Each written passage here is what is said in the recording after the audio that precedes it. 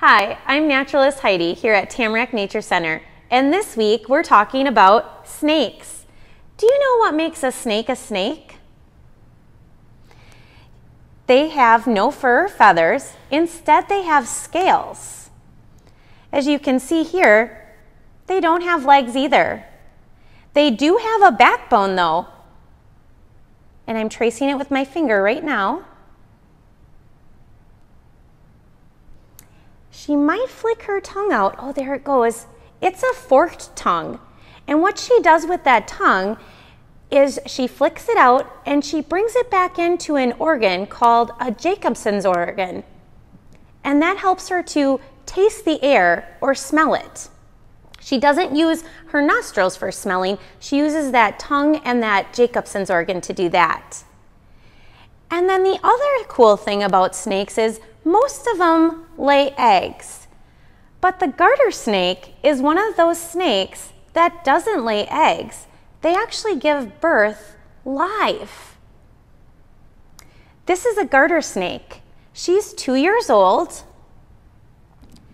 Can you tell that she has some light green or yellow stripes with black stripes? That's one of the characteristics that I know that this is a garter snake. Some people call garter snakes grass snakes, garden snakes, gardener snakes, because that's where we find them. They're one of the most common snakes here in Minnesota.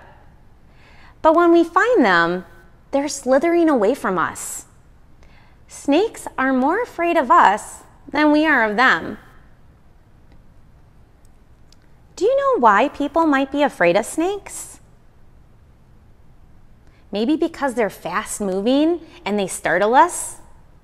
Or maybe because people think that all snakes are venomous. We only have 2 snakes here in Minnesota that are mildly venomous. The Massasauga, which is an endangered snake, and the timber rattler snake that is threatened. Both of them are mainly found in southeast Minnesota. And because they're threatened or endangered, you probably will never see them.